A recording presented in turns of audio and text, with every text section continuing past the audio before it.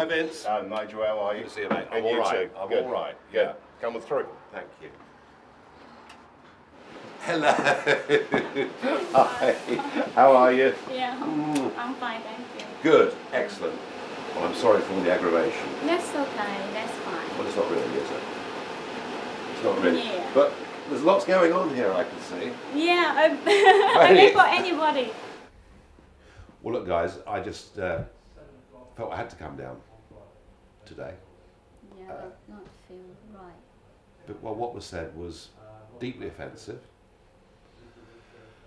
wounding, I'm sure, for both of you, embarrassing for me, because this is a representative of ours, and I just wasn't going to let it pass without physically coming to see. I've known Vince, as you know, for I don't know, too long, a long time, and you obviously for a far shorter period of time. And I want to say two things really. Firstly, I'm sorry that it happened, and secondly, please do not think it's representative of our people. It jolly well isn't. You get people in every walk of life, in every family, in every company, in every political party that will say things that are offensive and unpleasant.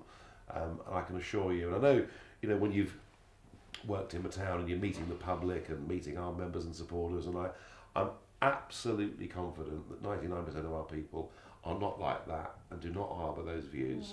Yeah. But, you know, mega apologies. I mean, we appreciate you coming down. You know, it's fabulous that you've come down. We don't actually hold you responsible, Nigel. You know, it's lovely that you are apologising. I don't think you need to apologise. You haven't done anything wrong. Janice Atkinson, on the other hand, did do a lot of wrong. She hasn't apologised. When she spoke to me on the phone, she wasn't apologetic at all. She was quite belligerent, and she's actually, you know, she was actually quite forthright in pointing out what a lovely lady she is. I disagree. She's not a lovely lady.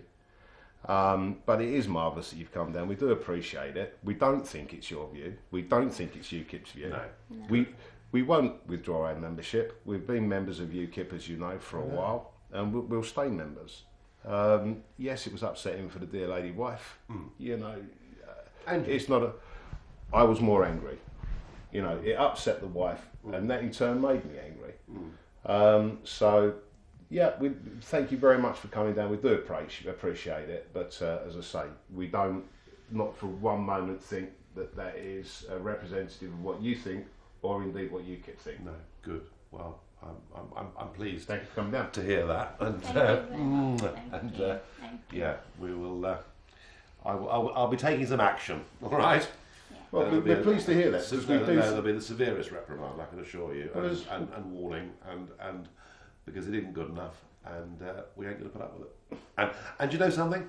And you know this as supporters of ours, we've come such a long way politically that to have one or two people wreck it for us, it can't be allowed, and it won't be. It shouldn't be allowed. No.